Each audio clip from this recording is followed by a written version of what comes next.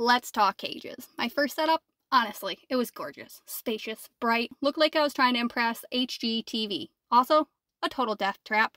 More for me than for them. I'd have to crawl in and try to avoid their landmines while collecting eggs. I built my pens at 2 feet, which is on the dangerous side.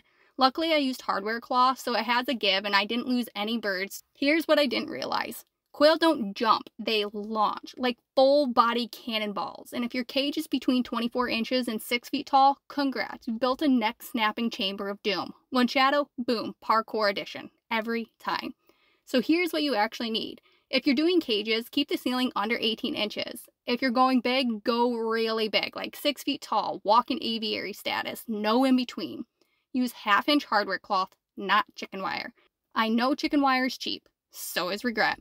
Give them a dust bath, sand, dry dirt, wood ash, maybe a little diatomaceous earth. They'll roll around like they're on vacation, and it keeps mites off.